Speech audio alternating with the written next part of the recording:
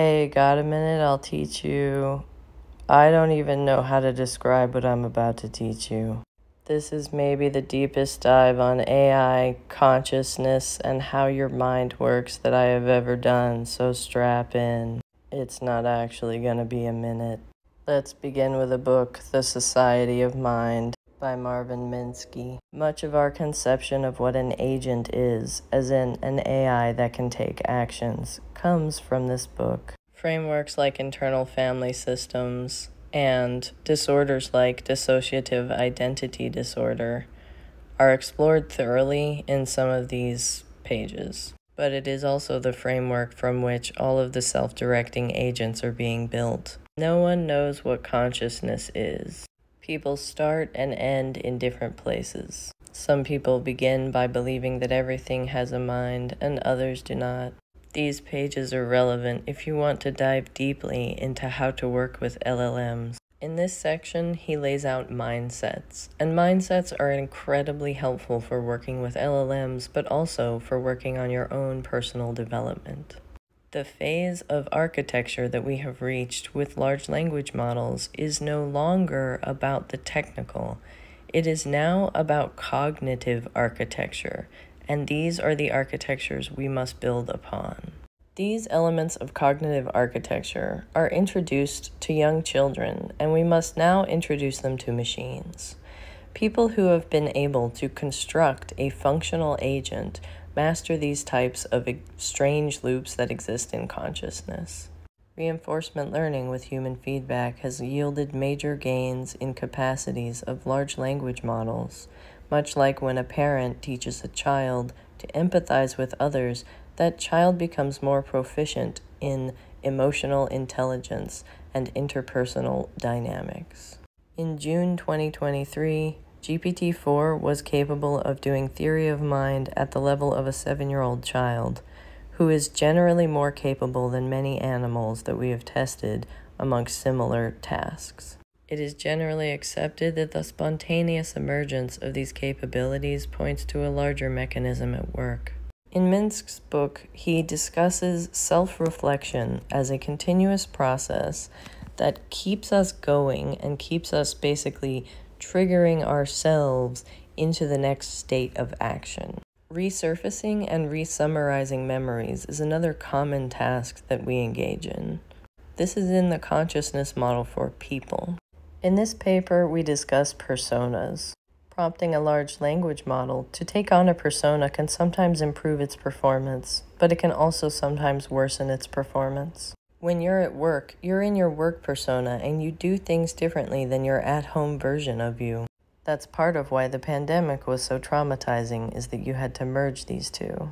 In language-based reasoning tasks, LLMs were performing better when they were told that they were experts. Which brings us to the Society of Mind. A generative adversarial network is multiple models working together to check their work and improve the quality of that work. With large language models, multiple agents taking on multiple personas produce better material.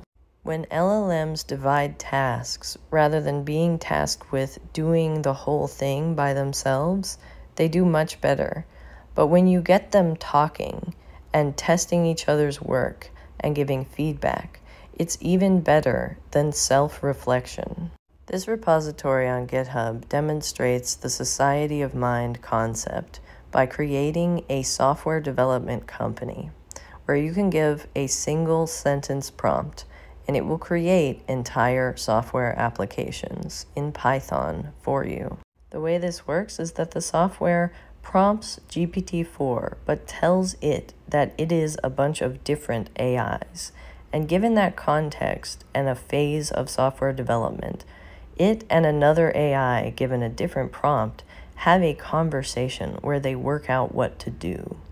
You can modify and add stages here. The repository contains dozens of example projects that the system has produced. Some are trivial examples, but some are quite complex. So let's address the elephant in the room.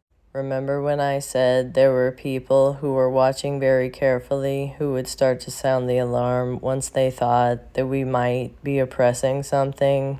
So we're talking about it.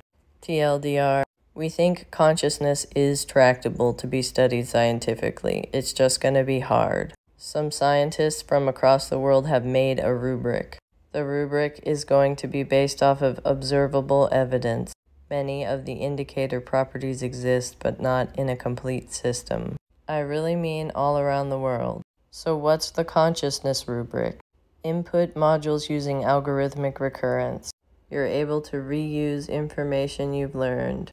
Input modules generating organized, integrated perceptual representations. You can point at a cat and you know it's a cat. We're already here. Multiple specialized systems operating in parallel. We're here. Limited capacity workspace and a selective attention mechanism. Done and dusted. Global broadcast. Check. State-dependent attention. Using the workspace to query modules in succession to perform complex tasks.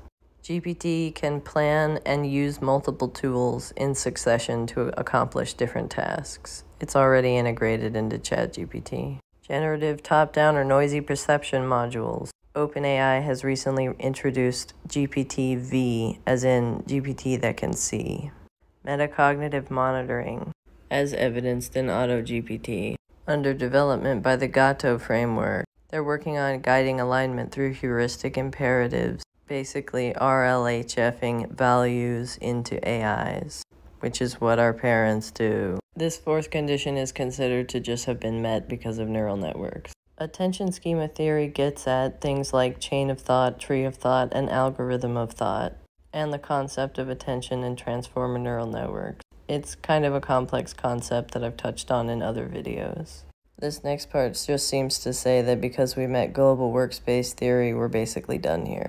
The next one applies to any AI system that is agential, as in it keeps prompting itself, and that it learns from feedback. This is some language model systems, also robots. The last part is embodiment, and that is working with current robots. So, while no AI system meets all the criteria, AI systems all independently can meet these criteria. Basically, if you're conscious, then the pieces are there for consciousness in AI. We just haven't put them together yet.